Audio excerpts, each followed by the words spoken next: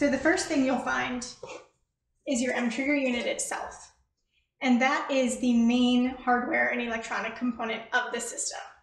You can see the serial number on the back, which we'll get into later how that relates to Bluetooth. You'll also find a charger for your mTrigger device in this box. That is a micro USB standard charger, and that is because the unit itself is rechargeable via the port on the side here.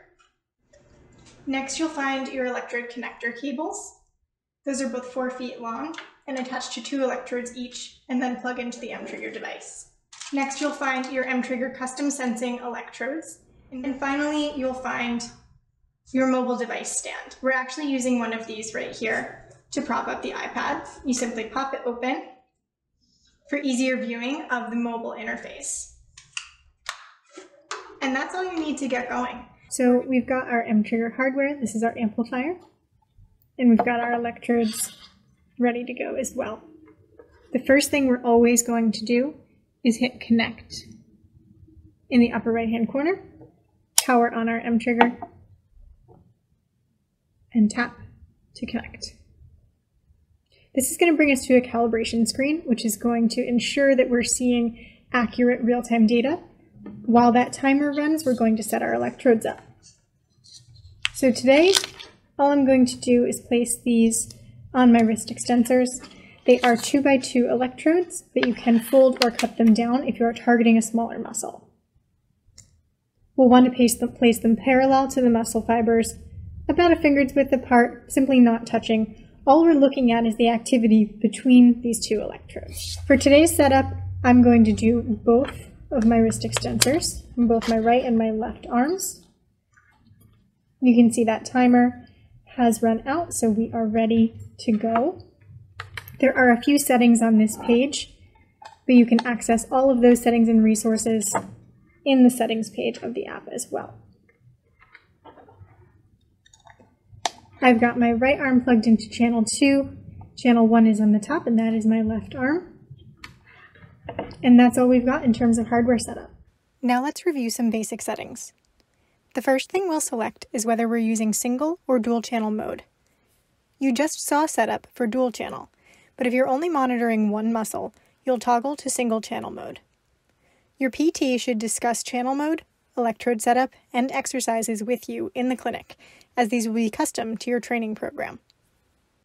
Set match goals to on. Next, we'll set our max contraction goal.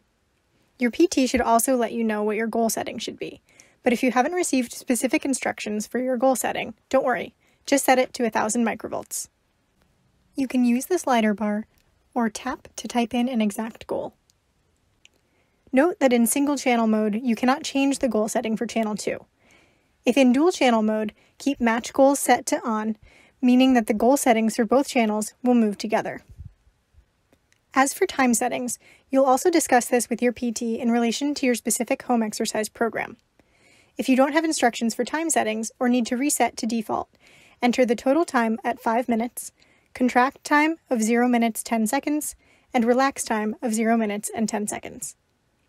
You may turn audio feedback on or off depending on your preference.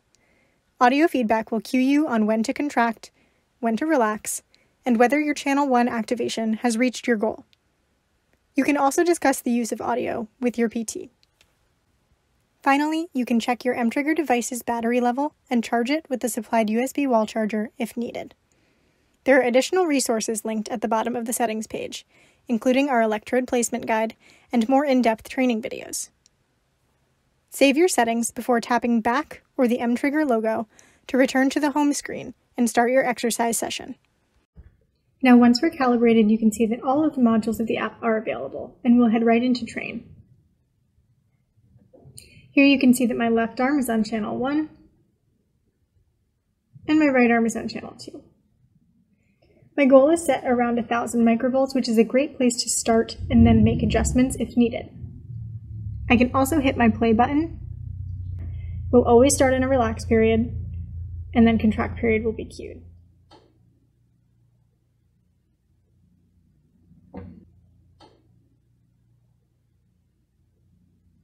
And we've completed that session. That's all for the basics. Stay tuned for part 2, where we'll review our track module, games, and the neuromuscular deficit test.